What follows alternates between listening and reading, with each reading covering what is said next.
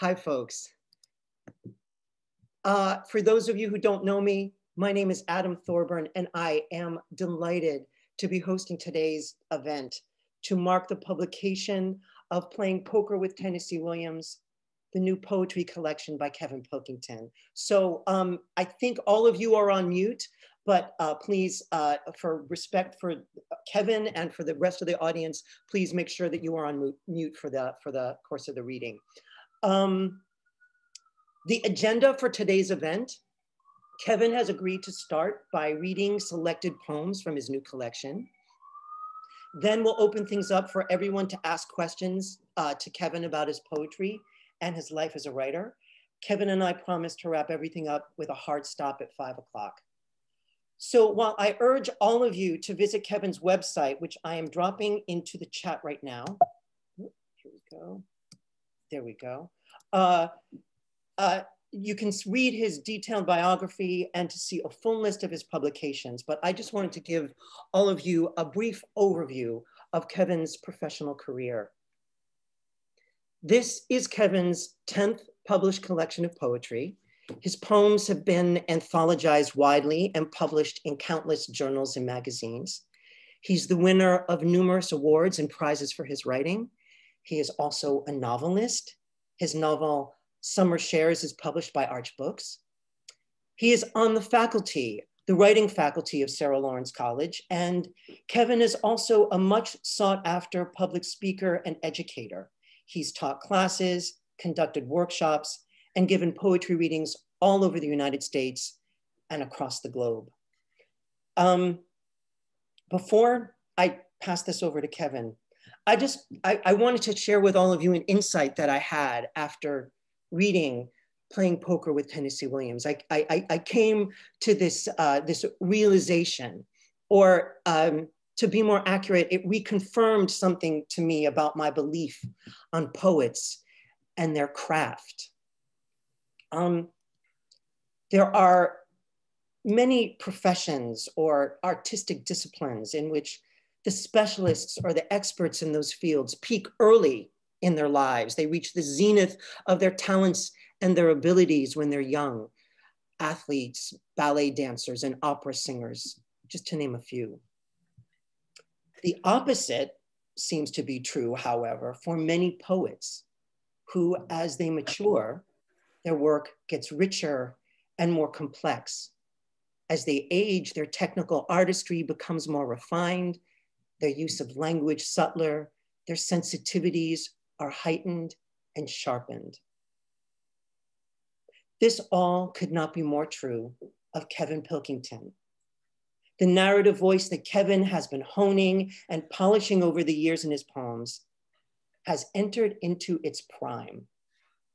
Playing Poker with Tennessee Williams is a vibrant example of the poet's craft entering into its golden age.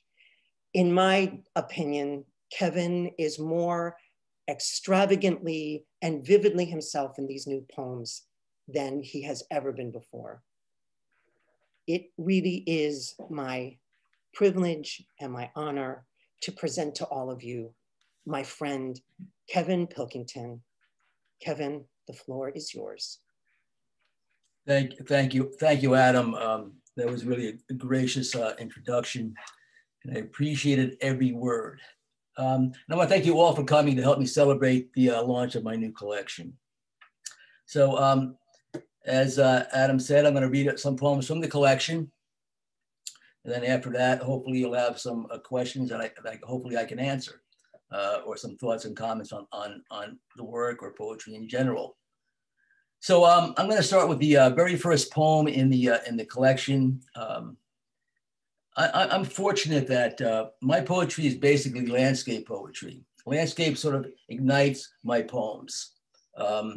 You know, some Irish poets call it place wisdom.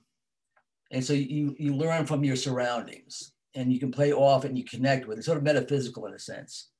And since I live in New York, I'm very fortunate since landscape is all around me, all kinds of strange scenes and goings on. And I literally looked out the window of my bedroom and I saw this couple out on the sidewalk on a bench. And this is where this particular poem comes from. And it's called Pomegranate. A woman walks by the bench I'm sitting on with a dog that looks part lab, part Buick. Stops and asks if I would like to dance. I smile, tell her, of course I do. We decide on a waltz that she begins to hum. We spin and sway across the street in between parked cars, and I can tell she realizes she chose a man who understands the rhythm of sand, the boundaries of thought. We glide and Fred and Ginger might come to mind, or a breeze filled with the scent of flowers of your choice. Coffee stops flowing as a waitress stares out the window of a diner while I lead my partner back across the street. When we come to the end of our dance, we compliment each other. And to repay the favor, I tell her, be careful, since the world comes to an end just 3 blocks to the east of where we stand. Then I remind her, as long as there's a '59 Cadillac parked somewhere in a backyard between here and Boise, she will dance again. As she leaves content with her dog, its tail wagging like gossip, I am convinced now, more than ever, that I once held hundreds of roses in my hands the first time I cut open a pomegranate. This next poem I added at the very end before I sent the collection off to the publisher. And you know, as you know, we're all going through a very difficult year. And I guess it was during the first 3 years here in Manhattan. I think we lost close to 30,000 people in New York City as of now. But in the very beginning, the very first 3 months, it was just horrifying, you know.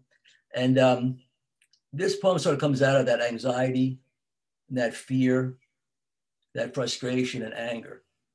The title is Not Asking for Much.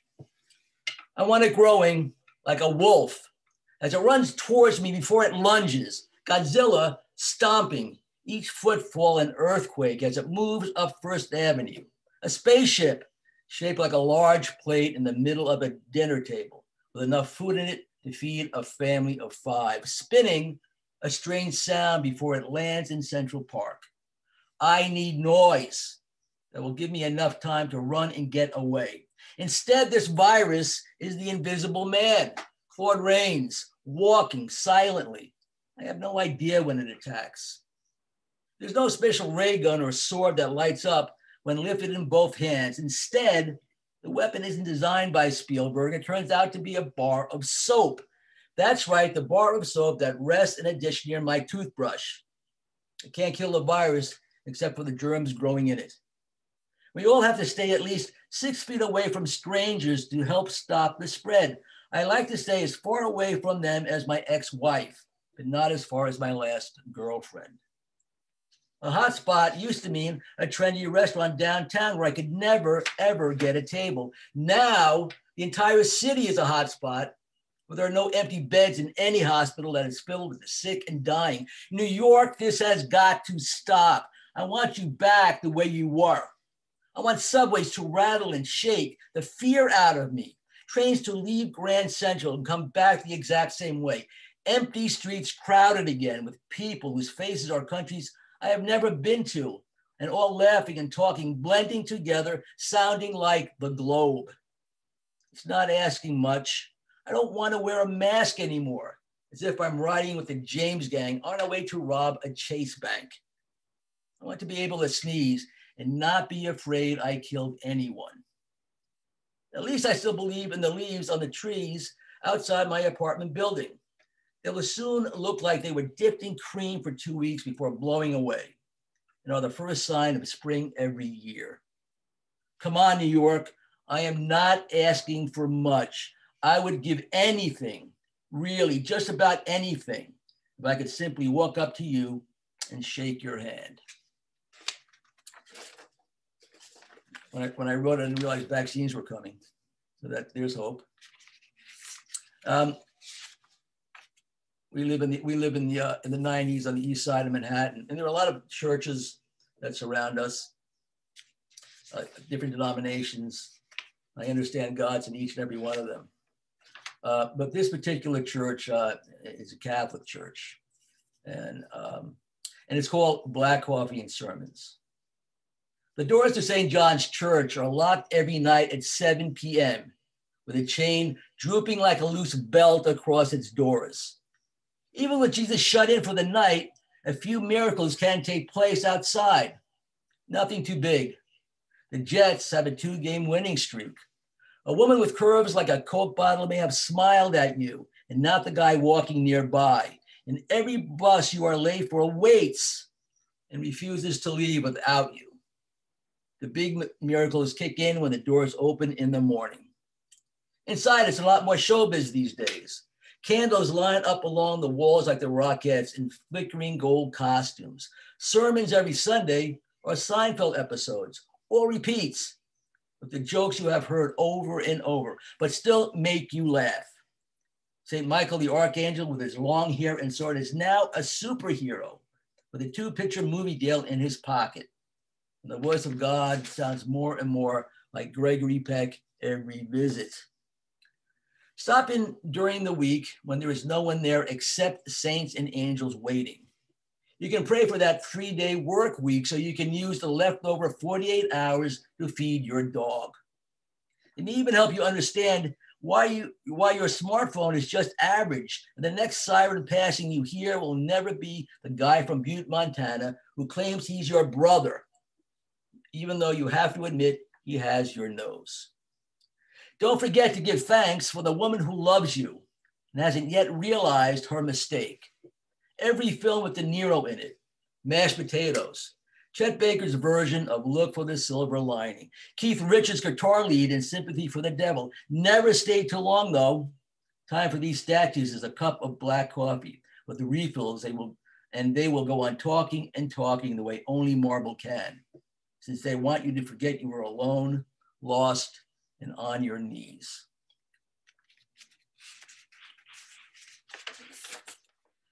I read not too long ago that T.S. Eliot said that if you get stuck, those of you who write and you just don't know what to write about, dip into your childhood. You can always find a lot to write about there. So I dipped into mine, and this is based on a childhood experience. It's called At the Other End of the Hall. I learned a lot about hunger early on. It was the way cancer ate, always starving, feeding on my grandmother in the bedroom down the hall from mine. It was the last month and the only time she lived with us. I was 8. Whenever she moaned and groaned out loud, I knew it was feeding, gnawing on everything it could get its tumors on, until the night I heard nothing. So I walked down the hallway that stretched like taffy and slowly opened the door. The bed she was in looked like a big ship. Her arms were thin, white bones lying across her chest, a pirate flag resting against the pillow. And she was staring, the way a novel does, that no one will ever open, no one will ever read again.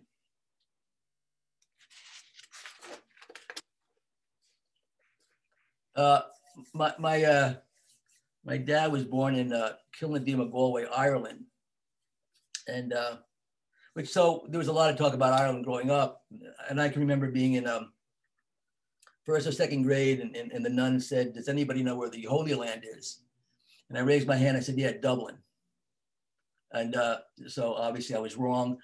My dad always used to say that the reason God created booze is so the Irish were to take over the world. And I think this poem sort of supports his saying. It's called Photo of My Grandfather Smoking a Cigar. I actually found this photo in the closet right across the way from here.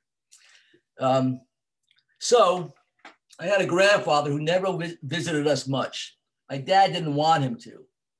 I came across this old photo of him in a box after cleaning out my closet. He's sitting in our backyard, a cigar in his mouth, so he didn't have to talk to us. It's been years, but I've memorized everything he never said. I can see he really doesn't have lips the way I remembered. His mouth is just a slash under his nose. Hair he combed over his bald head hangs down like a dish rag covering his left ear. We live 30 minutes outside of New York City, but when I look over his right shoulder, I can make out Dublin. 2 dead wives, empty glasses of Guinness, the wagon he could never stay on and ended up walking or crawling home most nights. He'd then punch and kick anything that got in his way.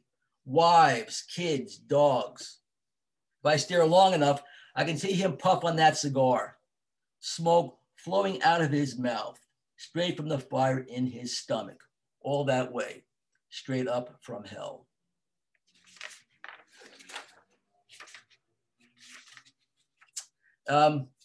This is based on an aunt, my aunt, last surviving aunt actually, who died not too long ago. And it's called The Last King of Scotland. My aunt, who was in her 90s, somehow never forgets my birthday. Every December 6th, a card arrives in my mailbox on its back, buried under bills and ads for everything I will never buy. It's always a Hallmark card with sweet, sticky rhymes that I dunk in my coffee before adding milk. When I visited her last month, she wanted to know, when will I become the next King of Scotland? Or better yet, a fireman. I didn't bother explaining there isn't any nobility in our family unless we count her husband, who was always a royal pain in the ass. The hook and ladder thing might have made me smile if it wasn't for all the fires I put out lately. Her face is covered in wrinkles like a dress that has spent too much time in a suitcase, and hair the color of Miami pulled into a tire resting at the back of her head.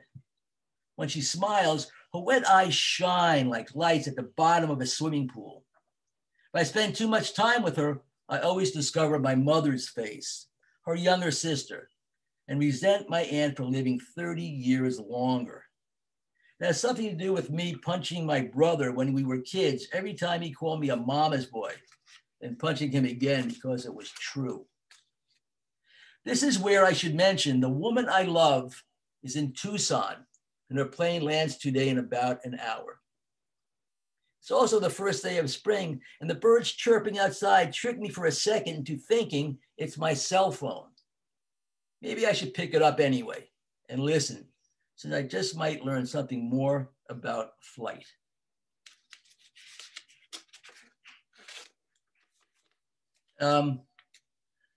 I'm sure, like all of us, got sick of staying in the apartment or in our homes and not being able to travel anywhere. And I started daydreaming about the places I wanted to go to.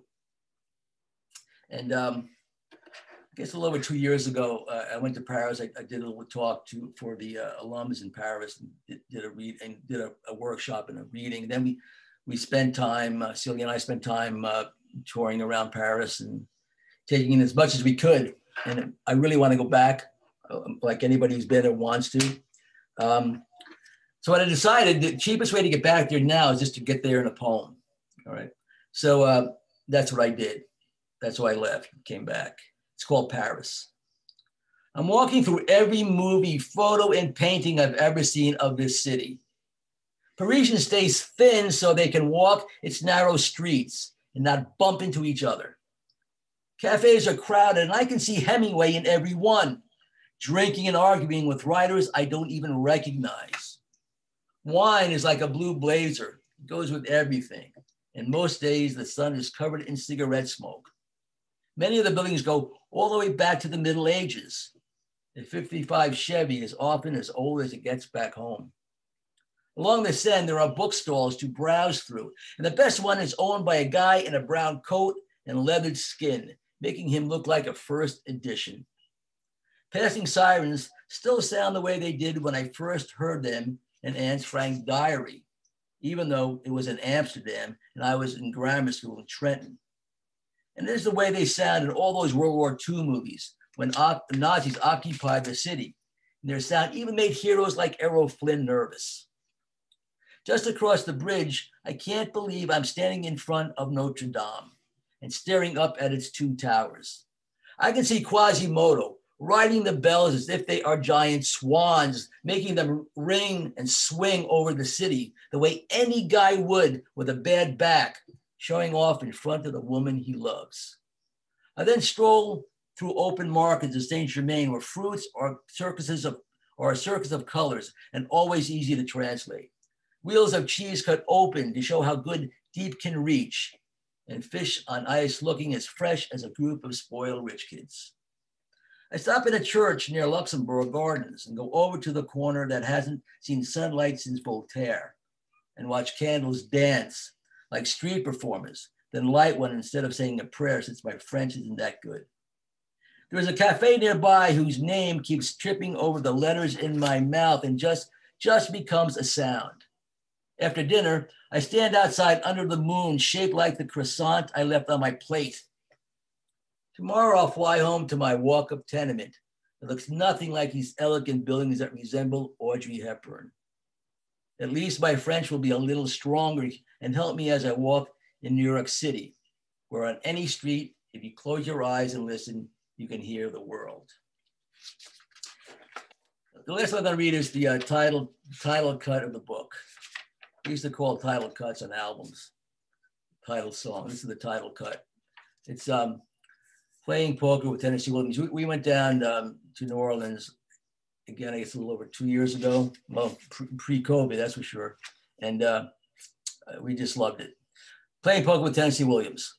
The streets are narrow, perfect for horses or mules, but 300 years ago, no one saw cars coming, even if they looked both ways. Traffic jams and music are a kind of gumbo. A woman the size of a Paris fills a street corner with her voice, then plays her clarinet, each note so sweet you can drop them in your tea. The next song she plays would make Benny Goodman think about switching to piano.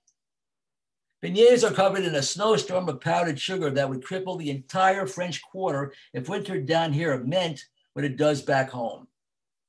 There's nothing louder than clothes my cousin wears to parties. Bourbon Street, night or day, is 1,000 of his Hawaiian shirts. On St. Peter Street, I found Tennessee Williams' building where he rented the top floor studio and began Streetcar. I looked in at the front stairs. We had Stanley stand for the first time, yelling like an abused dog, just kicked in the stomach, up to the woman he loved, who would become Stella in the next draft. I'd be the first to admit, when I walked away, I moved a little like Brando before stopping to watch a parade of school kids dancing down Royal Street. A few teachers were playing horns, banjos, and some were moving umbrellas up and down like pistons in an engine to keep those kids moving. I found myself in front of the house Williams owned, according to the plaque near the door. Across from it was Marty's restaurant, where he spent every afternoon to drink and play cards. I stared at the porch where he sat and watched myself walk over, asked if I could play, pulled up a chair, then beat him at poker. Of course, I should have let him win, except I knew it was the only souvenir I would ever really want to bring home that night. Thank you.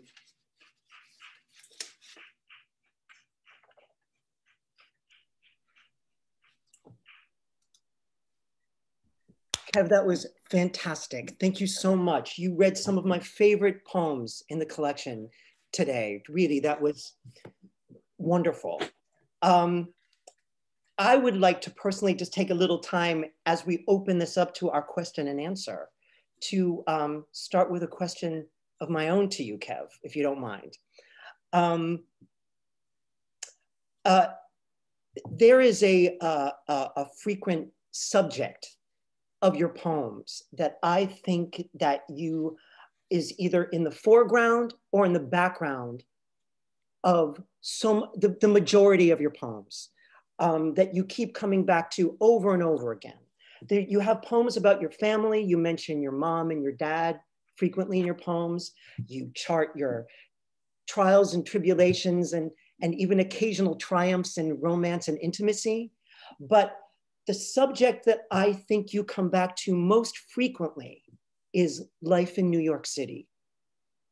And that's true certainly with this collection, but it is throughout the majority of all the poems that you've written.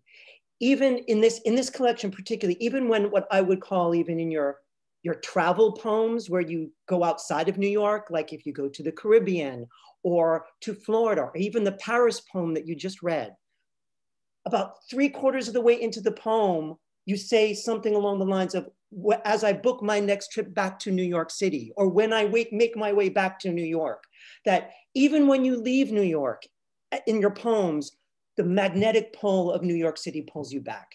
So this is a long-winded way of me asking you to talk to you, ask you about that, the hold that New York City has for you as a poet, and why you might, if you had to guess, why New York City has this hold on you. I think Pete Hamill said, "I love New York City because of and in spite of." All right, so you can fill in the blanks. Even with all its issues, I've always loved it and continue to love it. I love the energy here. I love that I feel more alive here than anywhere else. And it also has obviously seeped into my poetry, not just in the topics, but if you look at my poems, most of my lines are on the short side. All right, so it's metaphysical in the sense that I'm connected to the sidewalks, the streets, the railroad tracks. All right, and so it's sort of my poem is constructed the way the city is constructed, the way it moves, and shorter lines basically create a quicker pace. So I'm caught up in the pace of the city as well. But I love it for its art. I love it for its deficiencies. I love it for its scars. I love it for its beauty. I'm making it human, obviously, you know, and that's, I mean, and I think people who love it, writers who love it, really, I mean, it's been written about in poetry and novels and short stories for years. And most of those poets and writers love the city. And there's just no getting away from it. And again, it informs my work, it informs my writing. That's the best way I can answer it. Thanks, Kev. Well, let me now take the opportunity to open this up to everyone else. I think maybe the easiest way to do this is if you use the feature where you can, in the reactions feature where you raise your hand. So you can either raise your hand or you can drop it into the chat and we'll get your questions in one way or another. So I pass this on to our participants if they want to ask Kev a question now.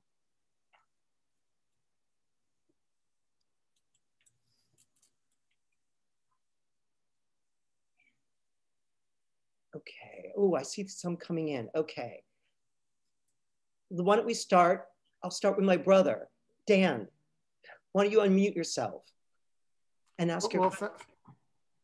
Thank you. I'm glad I got to go right after you, Adam, because in fact, you live in New York. So your observation about Kevin's sort of general theme that permeates so much of Kevin's poetry is New York City. I don't live in New York, but I'm a historian. And so I thought one theme that permeates a lot of this poetry is the presence of the past, whether it's seeing your own childhood when you look at your aunt's face or walking through the streets of Paris and imagining Hemingway there. So anyway, that's an observation, but I also have a question, and I'd be delighted if you could connect my observation and my question. If they're not connected, that's okay too. That will be an answer for me. But about a year and a week ago, we lost a great American songwriter. That was John Prine. He was one of the first people to die of COVID. And his first album came out, and he was very young, like in his early 20s, yet it was filled with songs about other people very different from himself. So he envisioned what it was like to be a middle-aged woman in a loveless marriage, or an old couple whose family has moved on and wasn't in contact with them anymore. And people were amazed that he was able to see these stories in other people. But he, in an interview, connected it to his early job as a mail carrier. So he was bringing mail to everyone's houses. So he would see the names of their children, the colleges children were applying to, and mail from their doctors and so forth. And he could kind of invent stories that weren't entirely invented, but he would sort of create stories about these people and then write songs about them. So what I'm wondering is, when you see someone go to a park bench and sit down with a dog, how do you create that story about that person? Do you just, do you interpret symbols or signs that they have? Do you just go into your own life and just trying to imagine? I guess that's what my question is, when you see other people or even other things, it could be buildings or whatever, how do you get that story about those other people that enable you to write a poem about it? Well, it's funny you should mention John Prine, because he's been a great influence on my writing. You know, one of the musicians who I love, his wit, his turns of phrase, his ability to sort of capture real emotions. And I think any writer, well, the poet Richard Hugo said he doesn't he doesn't really care about historical accuracy. He wants to get the emotions right. All right. So I think what you do is you pick a little bit of your own life, something, there's this thing called the imagination. Without it, you can't write. You know that. And I think you just take bits and pieces of your own experience, use your imagination, put it all together, and come up with something real. And the better songs and the better poems, the better stories don't just relate experience, they create it. So hopefully when I read my poems, hopefully people are there when I read them. When you listen to a John Prine song, Far From Me, for instance, that's a novel in a song, all right? And he creates that. So you're there, you're lost. You forget that you're sitting on your couch, or you're sitting at your desk, or in your car, but you're with him in that song. I try to do that in my poems, that you forget where you are, because I'm creating an experience. And that's sort of a short general way of sort of hopefully answering your question a little bit. But that's what I got. Thank you. So I would sum it up by saying that the emotion is real, even if the particular facts are invented. Sure.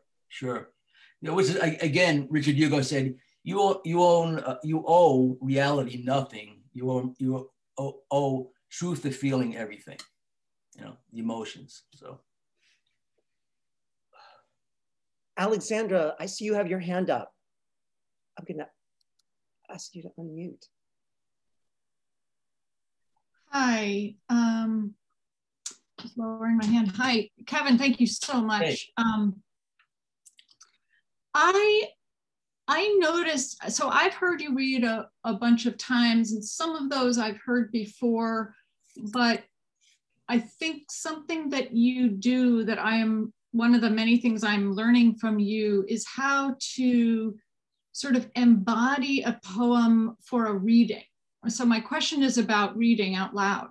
So many poets, myself included, like writing, but reading and sort of performing is a different art form. And I just wondered if you could speak to the way you, it feels like a physical act. And a physical, there's a performance aspect. It's genuine, but it is different from just thinking and writing. So I just wondered if you'd speak to that a little bit. Yeah. I mean, the way I look at it is, if I'm going to sweat over every word, every comma, every line break, I'm going to present it when I read it as best I can. I'm not going to detract from it.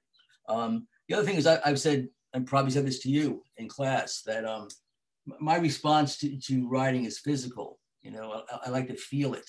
I'm really connected to the language in my poems. I can feel it. I can feel it in my heart. All poetry has heart in it. The good poems do anyway. I can certainly feel it in my heart.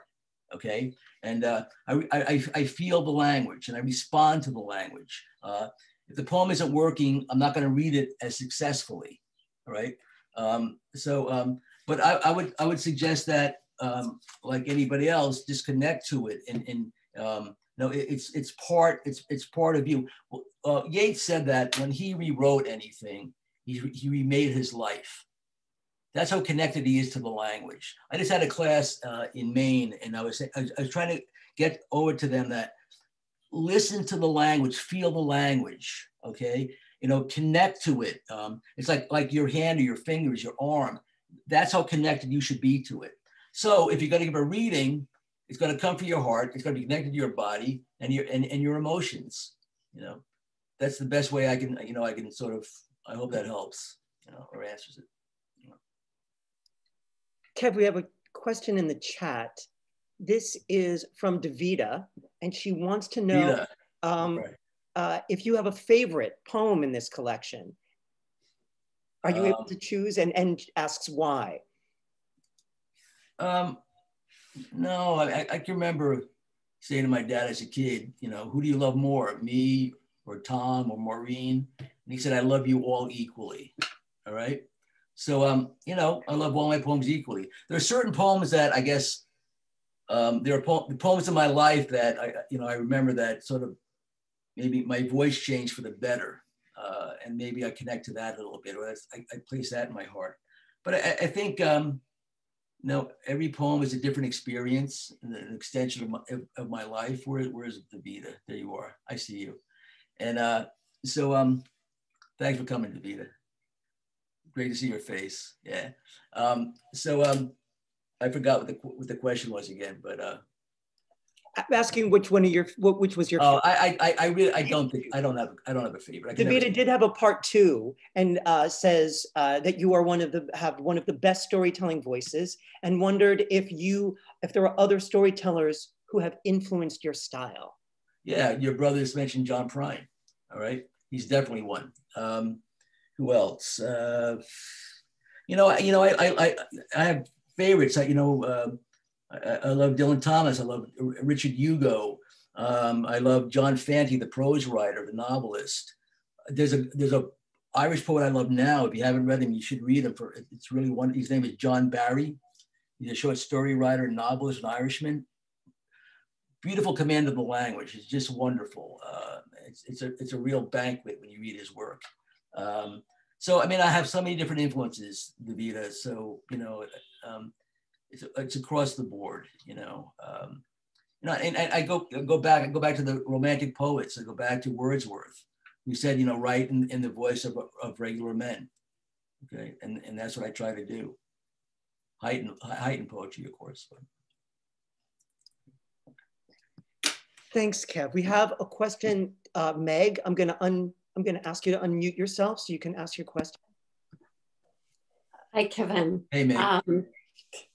This was wonderful, and you've talked a lot about language, and one of the things I really love about your poems is how playful you are with language. The only royalty in my family is this guy that's royal pain in the ass. He was. And sometimes that's just a fabulous line. And sometimes you refer to stories in the building, but then, you know, we also see them as stories, you know, so there's this double entendre thing going on that's so playful. And I wondered if these just come to you that way, or if you work at them, and just talk a little bit about process with language. Yeah, I remember Socrates said that the only thing that can't be taught is metaphor, the gift of metaphor,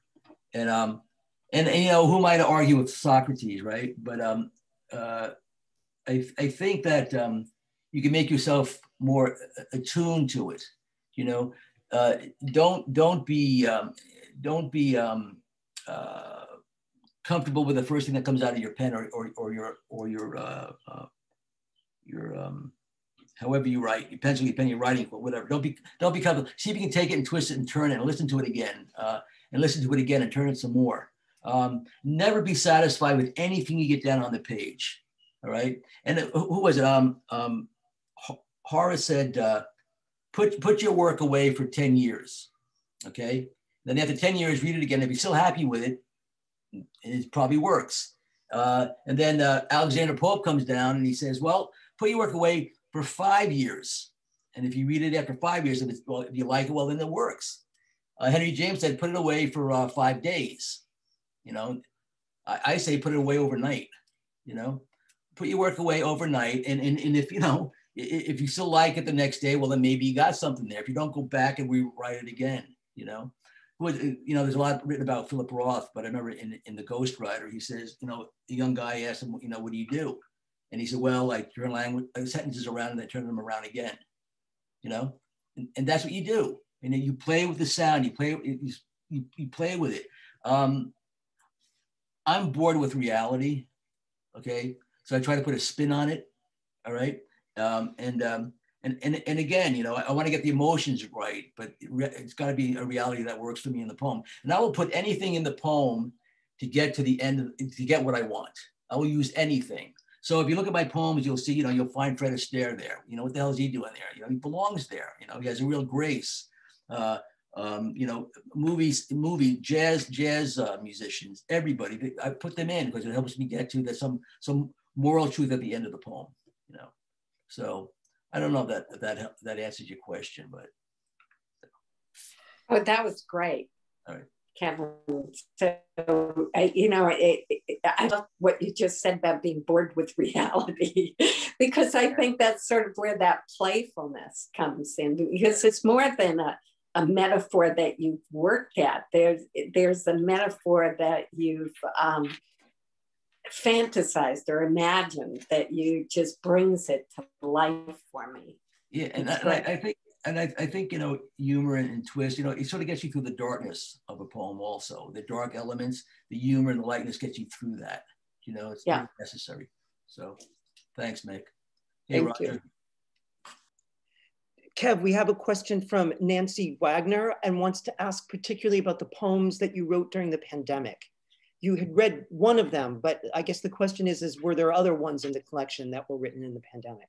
They're not in that collection, but you know, I sort of struggle with that. You know, should I write about the pandemic or not? And usually I recommend to students that, you know, if you're really sort of hurt emotionally or stressed out emotionally, put it away, then write about it a couple of months later, you know, a couple of weeks later. However, you know, the pandemic was going to go on and on and on. I needed to make sense of it in the moment. So I had to write about it right then and there. Because I was full of anxiety. I was fearful. I was angry. But the poem actually ends on a bit of hopefulness at the end. You know, with the trees outside the apartment, you know, as if they're dipped in ice cream. You have to end a poem like that with some type of positivity. So you want to at least write another poem, if nothing else. All right. So Nancy, so I don't really, I actually have one other poem, but it didn't make it into the collection. You know. I think we had a question from Tom. Tom, I think you raised your hand, and I want to give you the chance to ask the question that you wanted to ask. Yeah, Tom, what is it? Well, actually, I wasn't gonna ask a question. I was actually gonna make a statement. I'm Kevin's brother, and I'm a little bit younger than Kevin, and not much. And Kevin and I often talk on the phone a few times a week, and sometimes we talk about people who were born to do what they do. We were talking the other day about Mick Jagger, and I said, the guy was born to do what he does. He's so amazing. And I still remember when we were young, if I didn't know the answer to something, which was quite often, I'd ask Kevin, and if he didn't know the answer, he would make something up. And so I think looking back at it, I think he was really born to do what he does, because his imagination, even as a little kid, was unbelievable. So, you know, some people have asked him about words and, you know, how he works at it. And I still think, you know, maybe you were just born to do what you do. Oh, man. Which is great. Thanks, man. Thanks. I love you. Thank you. Thanks. Boy. Well, still keeping this a family thing. My sister has a question now. Rachel. Hey, Rachel. Okay, hi. So my question is a bit about your craft. So you mentioned just now in an answer to someone else's question, how you'll throw anything in to help you to get to the emotional truth that you are trying to with the poem, right? And so I was thinking about, do you actually sometimes have vivid imagery that you'll write a phrase out that you don't know where it's going to go and if it's going to go into a poem at all, and you hold on to it to find a place later that says, whatever, maybe like you mentioned, Fred Astaire's Grace, that someday you're gonna like, you jot down Fred Astaire's Grace, and that you know at some point, I'm gonna put that in when I need to talk about grace. Mm-hmm. Or in the first poem you read, when you talk about the pomegranate and the roses in your hands, I mean, this very vivid image, and it works in that poem, but it's also somewhat separate from the poem. It doesn't automatically flow into that. So I was wondering, in terms of your craft, do you hold on to sort of some vivid images or vivid phrases to stick in where you need them? That's pretty close. I mean, basically a poem starts with an idea or a phrase or an image, and I build around it. And it's a, I don't put them aside. I make them fit. I make sure I work on it. I work on it doggedly to make sure I make the image that came to me that I think has something to make it fit in the poem. And it's like a possession. So if I'm working on a poem and I want to make, say, an image or a line work, I will just be obsessed with it and work on it consistently until I get it to where I want it. You know, so that sort of answers your question. Yeah, I get bits and pieces, and I keep working on them, It's like taking dough, I guess, and spreading it out, you know, and rolling it out, rolling it out, rolling it out. So yeah, that's what I do. That's what I do. That's how it works. Thanks. Thank you. That's really helpful. Thank you.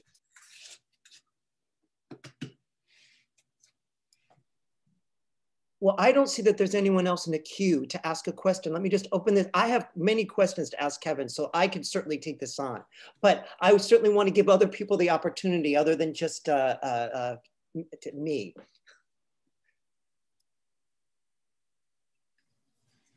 All right, I'm going to take this opportunity, Kev, to ask you about, you mentioned this in you just mentioned this. I want to talk to you particularly about what I see as the nostalgia in your poems. I'd say at least half of your poems, you mentioned that you make use of Fred Astaire or jazz musicians. One might think just from reading your poems that you are like 20 or 30 years older than you actually are. Just given the frame of reference of your pop culture references, they really were artists, primarily jazz artists, but other movie stars that really peaked in the 40s, the 30s, 40s, and 50s. Mm-hmm. Reading your poems, even sometimes you make reference to like a celebrity of today, like you, in your recent collection, you made a reference to Beyonce and Brad Pitt. And it actually almost is jarring because it seems as if your poems are sort of cast in another era. So I really wanted to talk to you specifically about what that era of popular music and that popular entertainment, how that resonates with you. You know, well, first of all, I love jazz music, jazz standards. So you'll hear a lot of references, you know, and those musicians are gone, you know, and I love old movies, but there's a certain grace to those. When I mentioned Fred Astaire, but I remember watching him and saying the grace he shows on the stage when when they're filming him, I want to get that grace in the way my lines move, or what Yeats calls a more passionate syntax. Okay, so that appeals to me, and the songwriters from that era are just magnificent writers. I don't know, I'm going blank at the moment. The Gershwins. I mentioned the Gershwins in the various poems. I just mentioned Billie Holiday and some, a singer, the grace of her voice. So I just think there's an appeal there that I don't want to. I hope it doesn't ever become lost. And I want it to live on. I want it to live on in the classical sense, the way it lives on in poetry in the classical sense. Like those artists will be around in 100 years. Those songs will be around in 100 years. Good poetry will be around in 100 years. That's what I mean about living in the classical sense. So I don't know that. And yeah, I'm surprised Brad Pitt and Beyonce were in there as well. I don't know how the hell did they get in there.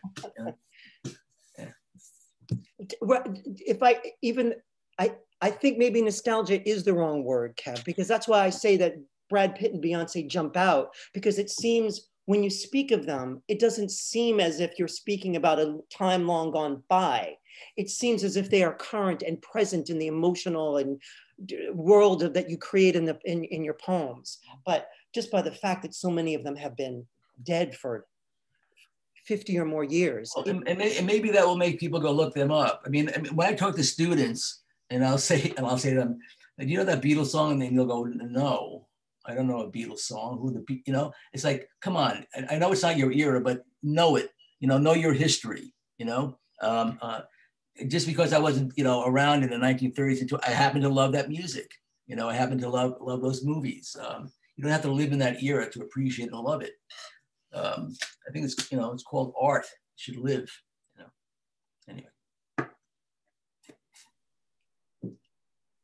Well, folks, we are just about coming to the end of this extraordinary afternoon. Kev, I want to thank you on behalf of everyone here who has attended to thank you for sharing this afternoon with us and with sharing your amazing poems with us. I am going to take the opportunity now to drop the link to Amazon, where folks can, into the chat, where you can all get your own fantastic copy. And I hope that we all have an opportunity to meet in person where you can get Kevin to graciously sign a copy of his new collection. So Kev, on behalf of all of us, I want to thank you all. I want to thank you for spending this afternoon with us. Thank you. Thank you all for coming. Thank you, Adam. Thank you. All right. Thanks very much. Well. Thanks, everyone. Have a great rest of your afternoon.